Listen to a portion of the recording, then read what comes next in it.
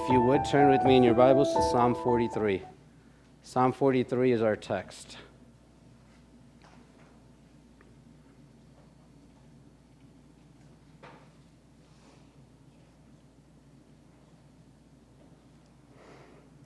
We began a series last week with George speaking, and we're spending this summer looking at some of our favorite psalms or psalms that have spoken to us. And so there's about 5 or 6 speakers that will be speaking this summer, and we've all just said, this is a psalm that has ministered to me. This is a psalm that I've always enjoyed. And so it's more of a devotional style. We're not really getting in depth. I know George will spend like 30, 40 hours preparing for last week's message and did a phenomenal job, by the way. If you missed that message, I would highly encourage you to watch it online. But over the course of the next several weeks, each of us are going to share psalms that have spoken to us. Some of them are famous. Some of them are psalms that you guys might have heard growing up as a child. Others are not so famous, but they were psalms that mean something to us. And so this morning, we're going to continue in that series, and we're going to look at a psalm, and it's the 43rd Psalm. Let me read the 5 verses that are in there, and then we'll just meditate on these words for a little bit. Psalm 43, verse 1, "Vindicate me, O God. Defend my cause against an ungodly people. From the deceitful and unjust man, deliver me. For you are the God in whom I take refuge. Why have you rejected me? Why do I go about mourning because of the oppression of the enemy? Send out your light and your truth. Let them lead me. Let them bring me to your holy hill and to your dwelling. Then I will go to the altar of God, to God my exceeding joy, and I will praise you with the lyre. My God, my God. Why are you cast down, O my soul? Why are you in turmoil within me? Hope in God, for I shall again praise him, my salvation and my God." It was a tragedy that riveted the attention of the entire nation. In the early morning of May 23rd, 1939, the newest submarine in the U.S. Atlantic Fleet was returning to port. The USS Squalus had just completed 18 successful test dives, but the 19th one had gone terribly wrong. A ventilation valve was left open and water gushed into the rear components, and it crushed half the crew and drowned half of them. 33 people were remaining, and they were trapped off the New Hampshire coast in 243 feet of water, freezing, wet, running out of air. They released a messenger signal and waited for 5 high-anxiety hours before the USS Sculpin arrived, followed by other rescue boats. The situation became more frantic as seawater became mixed with leaky battery acid in the forward component of the submarine, and it filled the sub with a deadly chlorine gas. The crew managed to seal off the compartment, but their precious oxygen supply was now poisoned, and doomed sailors prayed fervently in the darkness of their submerged tomb.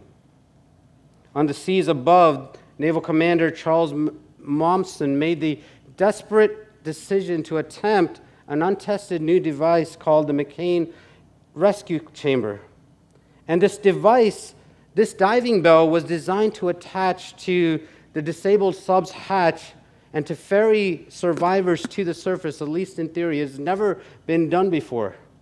It was dangerous enough that the Navy frogmen would have to go down about 300 feet into water, attach it watertight to the hatch, but sailors would then have to climb back over wreckage in the pitch-black darkness toward the sealed-off chamber full of deadly gases.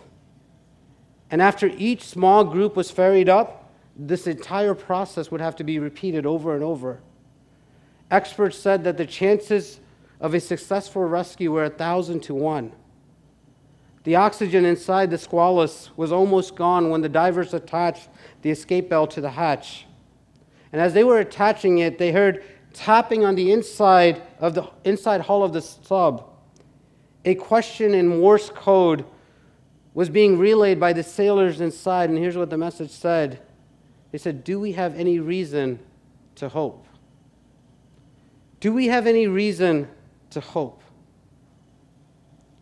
The rescue that took place in the hair-raising hours afterward is a stuff for heroic legends. All of them were rescued. They were saved using untested equipment considered primitive now. Some 70, 80 years later, it is still considered the greatest submarine rescue in history. But the Morse code from the trapped sailor still asks the haunting question, do we still have any reason to hope?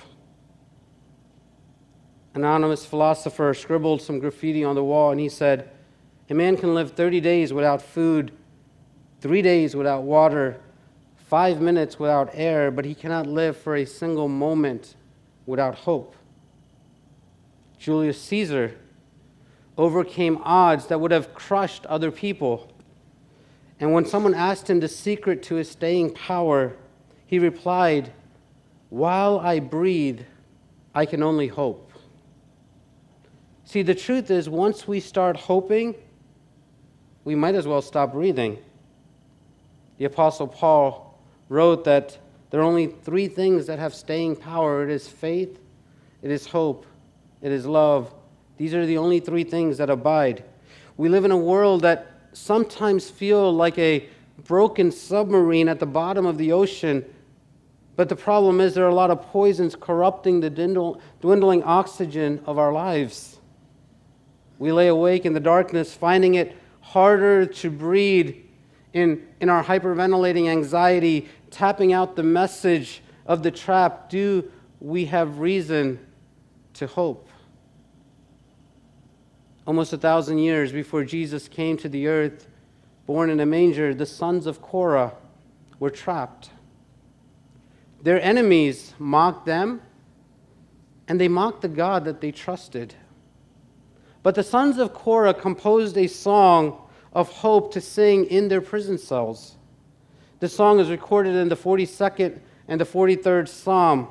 There's one stanza that's repeated over and over in both of these Psalms. In 42, it's recorded twice. In 43, it's recorded once. Verse 5, it says, why are you cast down, O my soul?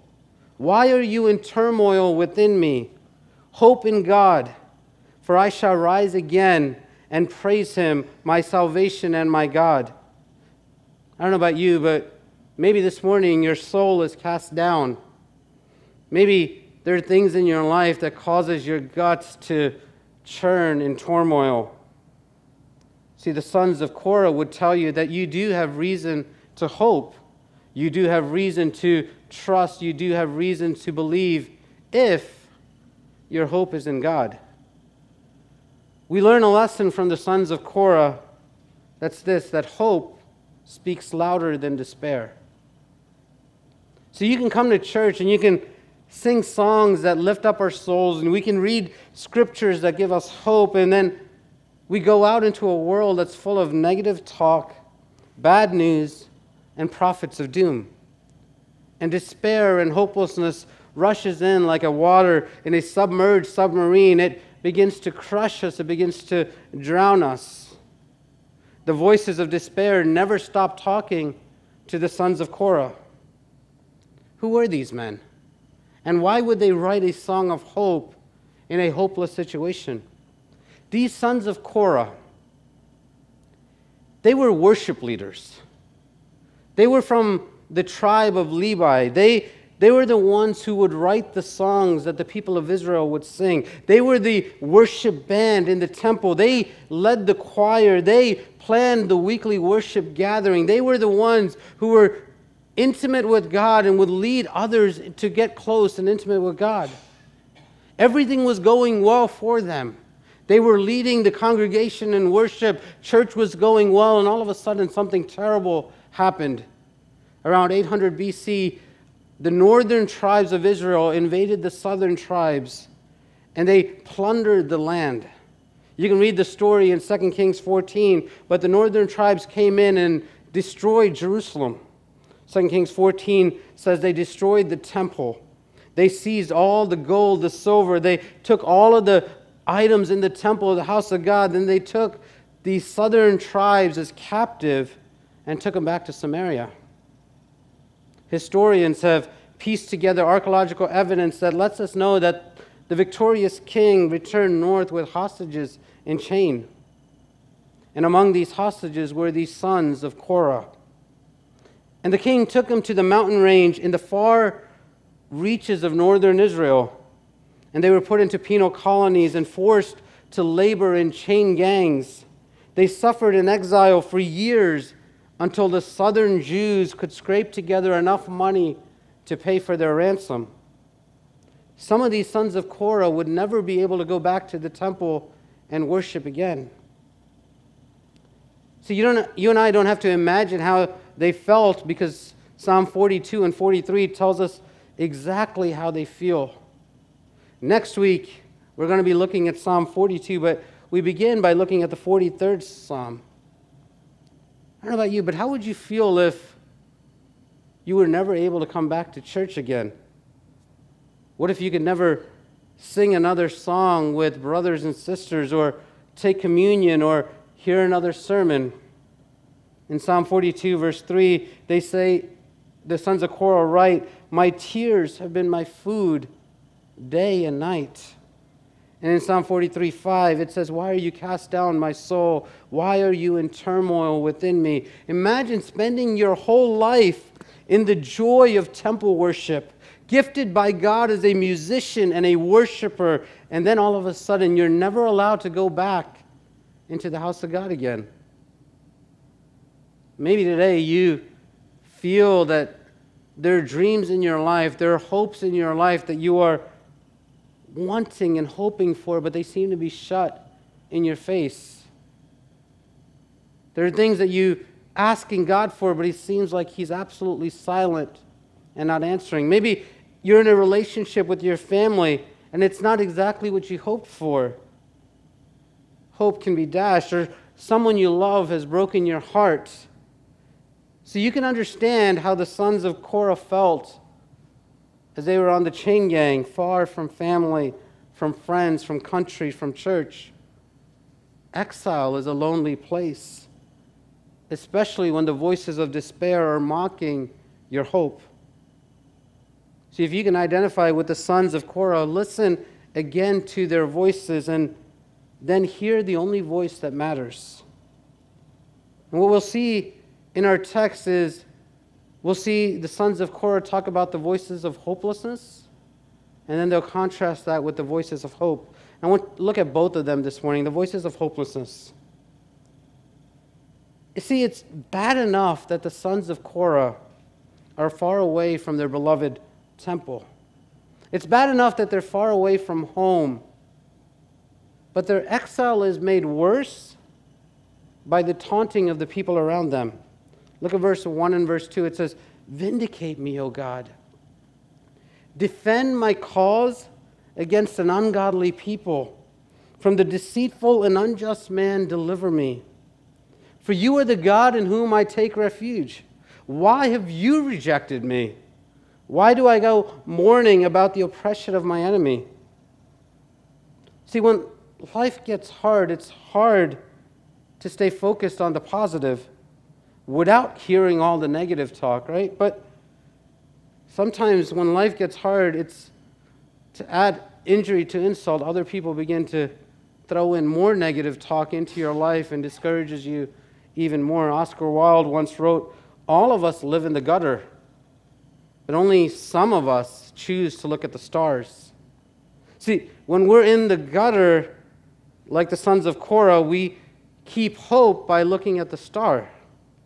But some people in our lives keep reminding us that because we're in the gutter, the whole world is a gutter, that there are no stars above, there is no God of the stars, that our life is full of hopelessness and despair.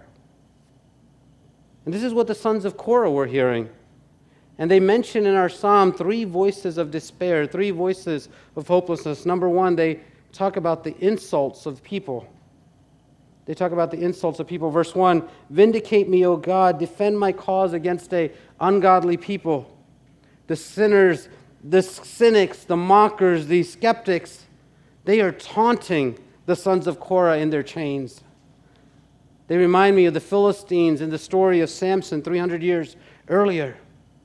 Delilah had cut off the hair of Samson, and they poked out his eyes, and they put him in chains, and they dressed him like a clown, and they paraded him in front of all the people and mocked him day in and day out. And finally they brought him to the temple of their god Dagon for some cheap entertainment.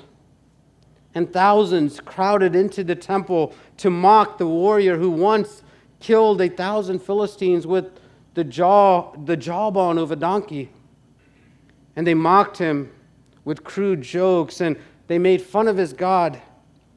They joked that the God of Israel was powerless to save Samson. But pitiful Samson cried out, said, "God, please remember me. Please strengthen me once again, just this one time, God." Samson wanted to be vindicated.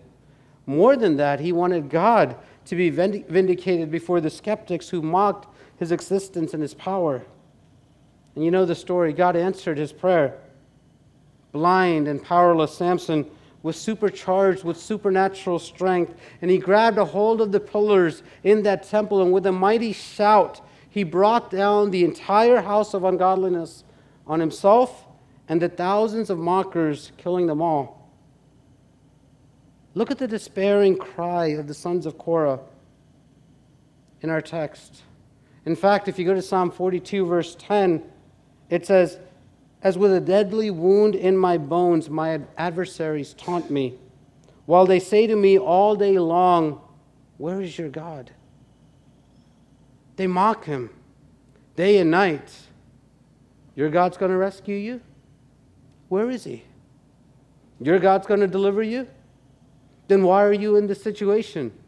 Your God's all powerful? Then why are you suffering like this? Your God can heal? Then why are you dying? They mock him. That verse in Psalm 42:10 is repeated during the crucifixion of Jesus. The criminals on either side of Jesus mocked him with the exact same words. "Where is your God? Tell him to save you. Tell him to save you, and then while you're at it, save us as well." The Roman executioners joined in the mocking. The religious leaders of Israel also joined in. They said, "If you're the Son of God, then come down from the cross." And Jesus cries out almost the same words. He says, my God, why have you forsaken me? Why have you abandoned me?" See, we all know what it's like to be slandered by others. We all know what it's like to have negative talk around us. We're hoping for something. We're dreaming for something. We're working for something. And it makes no sense, but we know that this is our dream and this is our hope. But then there's all of a sudden, whether it's friends or family or people in our lives that say, "You can't do that. You can't go there. You're never going to make it. You're never going to succeed." We know what it's like to have negative people in our life discourage us and try to distract us from doing what God's called us to do. After a while, we begin to believe the lies, causing us to fall into despair. You guys know the children's rhyme, "Sticks and stones may break my bones, but names will never hurt me." But the reality is, if you've lived long enough, you know that names do break us. Names do hurt us. The words of people do affect the things that we do. They can destroy us. They're far worse than sticks and stones because they destroy our thrive or our desire to continue. So the sons of Korah begin by dealing with the insults of people. But it gets worse from there, because the second thing you notice is you see that God is silent. It's the silence of God that gets them even more upset. Verse 2 of 43 says, "For you are the God in whom I take refuge. Why have you rejected me?" See, it's bad enough when people slander us. It's bad enough when other people talk negative toward us. But it's even worse when you pray to God and He's silent. When you say, "God, I'm pleading with you. I'm asking you to move. I'm asking you to work," and you get no response back. It's absolutely dead and absolutely quiet. It's bad enough to feel rejected by people. It's worse to feel rejected by God. Verse 9 of Psalm 42, the psalmist writes, says, I say to God, my rock, why have you forsaken me? C.S. Lewis, who by now you're familiar, if you've been here a while, you know I quote him a lot, but he wrote of the despair that he felt after his wife died from cancer. He wrote a book called A Grief Observed, and he said, the worst thing of all is that you cry out in your grief for some relief, and all you get in response is the silence of God. That's the ultimate feeling of rejection.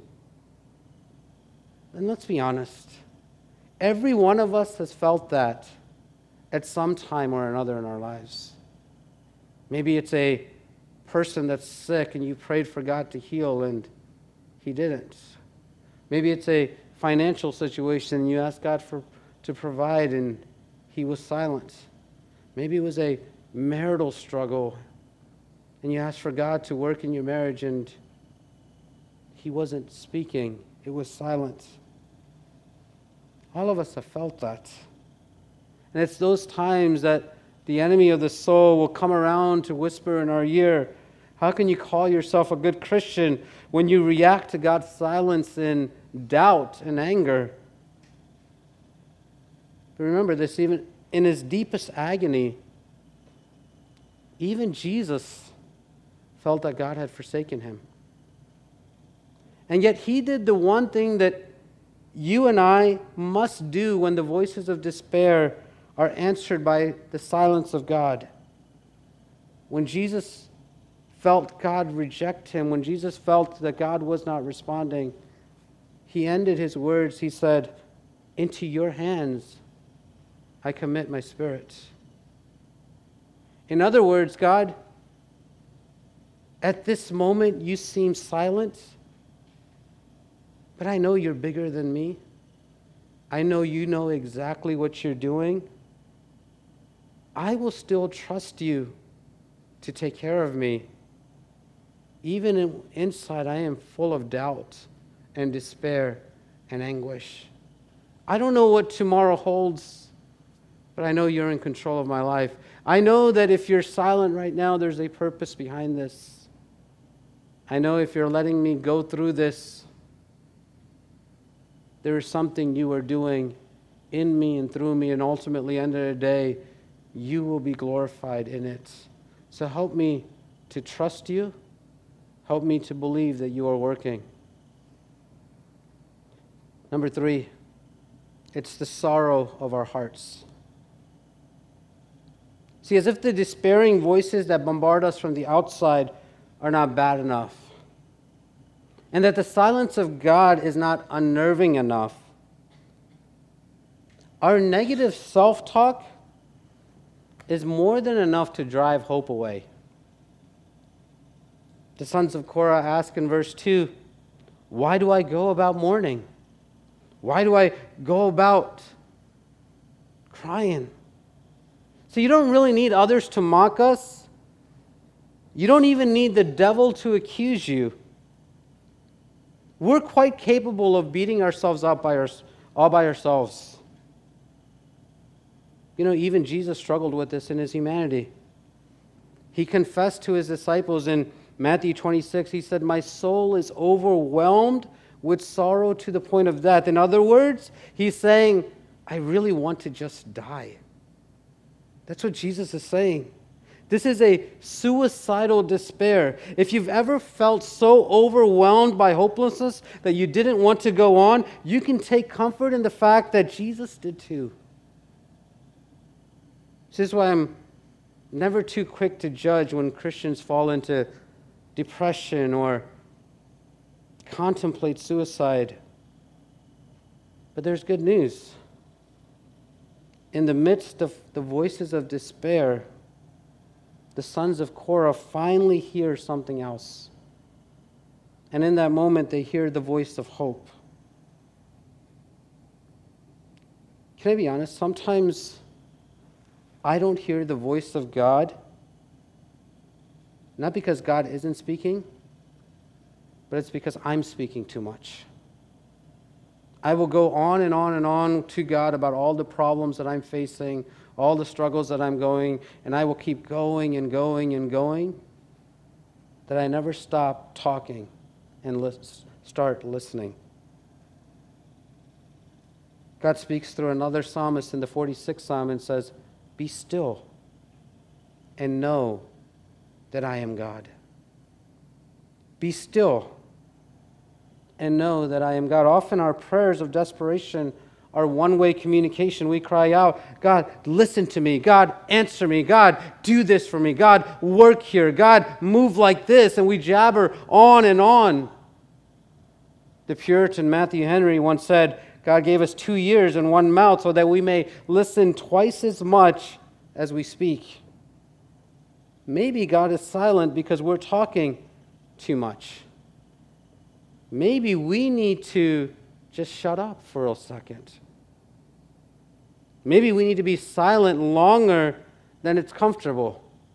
And that means maybe we turn off our TV. We get away from our iPods and our iPads and our iPhones and our Facebook and our texting and our Twittering and our social media. And maybe we get away from people. And maybe it means that we go off into a quiet and isolated place and we sit for hours and maybe for days like the prophets and the holy people of old to hear the voice of God and say, "God, would you speak to me?" Do you want to hear the voice of God? The sons of Korah they give us 3 places where we go to hear God's voice. Number 1, it is the Word of God. The first thing is the Word of God. In verse 3, the sons of Korah beg God. They say, "God, send out your light and your truth. Let them feed me." Another place, King David would write, "Your word is a lamp unto my soul, unto my feet, and a light unto my path."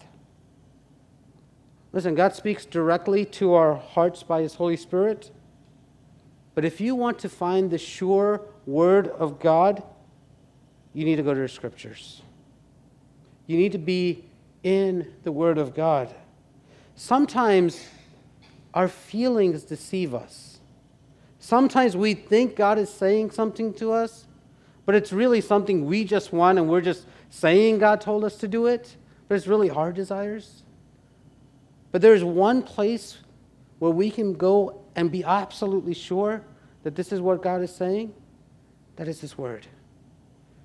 We often hear people saying, especially in our culture, "Follow your heart." But the prophet Jeremiah says that the heart is deceitful above all things. Who can know it? Often we run to other people for advice. But do you know that other people are fallible? Other people make mistakes. You might come to me and I might give you advice and I might be well-intentioned in my advice, but I could give you wrong advice because I'm human. I'm flawed.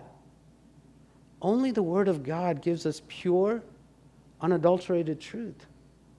The Scriptures are full of so many positive things. Every page of the Word of God is packed with good news. You can't say the same thing about your morning newspaper or Fox News if you like them, or CNN News if you like them, or the gossip you hear down the street.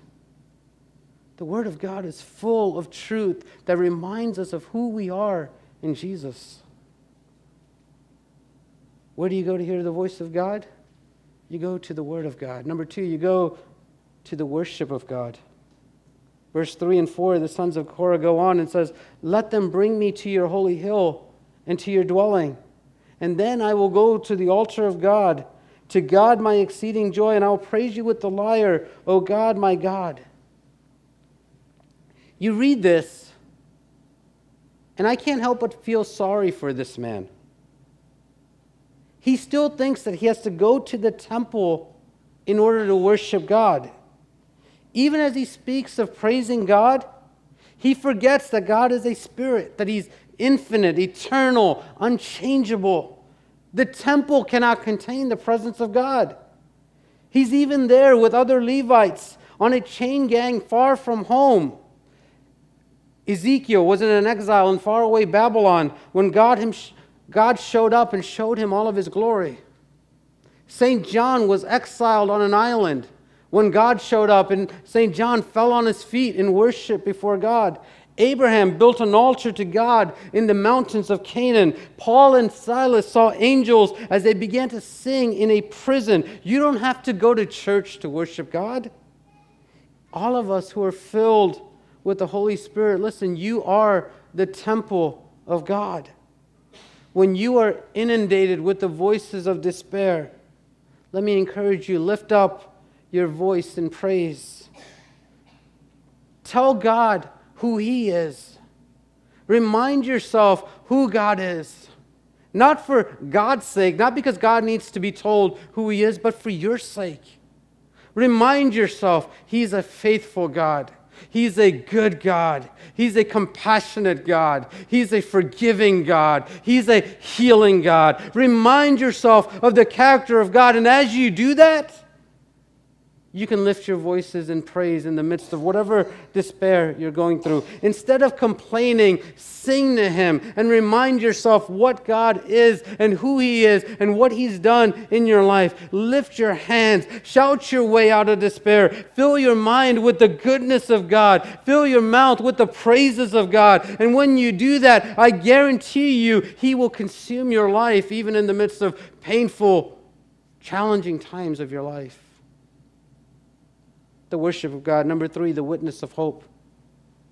The sons of Korah go on in verse 5. They say, "Why are you cast down, O my soul? Why are you in turmoil within me?" Now they're talking to their own souls.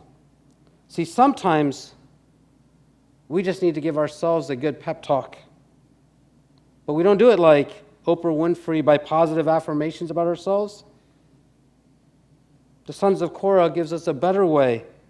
As they end in verse 5, they say, "Hope in God, for I shall again praise Him, my salvation and my God." Listen, the ultimate issue of life isn't who I am. The ultimate issue of life is who is God? Who is God? He is the great I am. And nowhere do we see His love demonstrated more than at the cross. Scripture says that God sent His only begotten Son to redeem us out of our helpless condition. He experienced all of the despair that the sons of Korah and all of us as sons and daughters of Adam and Eve ever experienced in our worst nightmares. The Bible says that He was called Emmanuel, God with us. Sometimes He is silent. And maybe He's silent because He's sitting next to us, sharing in our pain.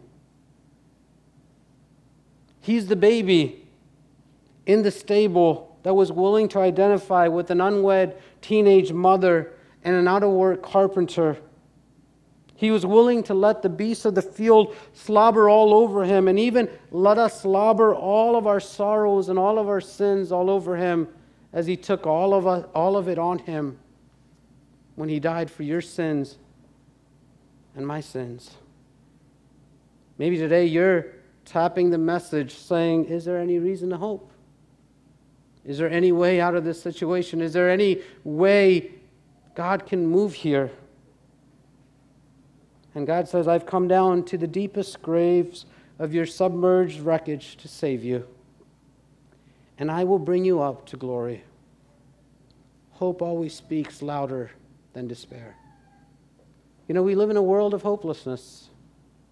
We live in a world where people are constantly telling us that it'll never get any better. And can I say that us Christians, we communicate hopelessness worse than anyone else. We talk about how the world is going in a downward spiral, and all we communicate is hopelessness. But can I suggest to you, there is no better time to shine for Jesus than today. We who are filled with the hope of Jesus, if we let that exude out of our lives, what a difference that would make in the world that we live in.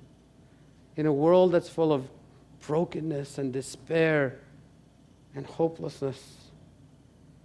If the hope of Jesus consumes us, Peter would write in 1 Peter, it said, Christ in us, the hope of glory. Christ in us, the hope of glory. Think about that for a second. Christ in you, the hope of glory. That means anywhere you go, Christ in you, the hope of glory. You could be at a hospital bed, Christ in you, the hope of glory. You could be hanging out with friends and they are talking about despair and turmoil and how horrible the world is. Christ in you, the hope of glory. You could be in the worst of situations of life. Christ in you, the hope of glory. No matter what goes on around you, no matter what goes on in your life, may you be reminded that Christ in you gives you hope, that He will see you through, that He is absolutely faithful to take care of you. We have that hope because 2,000 years ago, God sent His Son. He lived the life that you and I couldn't have lived. He walked perfectly, blamelessly, without sin in His life. We should have applauded Him. We should have put Him on a pedestal. We should have put Him on a throne and acknowledged His rulership and kingship in our lives, but we didn't. Instead, we took the perfect human being and we crucified Him. He died the death that you and I should have died. He shed His blood for my sins and your sins. And because He died, and because He gave His life for us, He says now we are forgiven, we are cleansed, we are holy, and He can now live in us. And we could say He is the hope of glory. This morning as we come to the table, we come acknowledging that we don't come with our own hope or our own ideas or our own schemes to change the world, but we come trusting that Jesus alone can bring change and hope.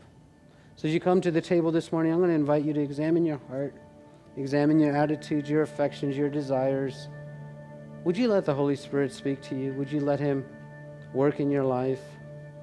And as you do, if He calls you to repentance, would you repent? If He calls you to rededicate your life, would you rededicate your life? But whatever He's calling you to do today, would you do that? And then whenever you're ready, I'm going to invite you to come and grab the elements from the table. You're welcome to come whenever you're ready. And then I'll come back up here in a few moments and we'll partake of communion together. But let's just spend some time before Jesus as we worship this morning. Let's worship.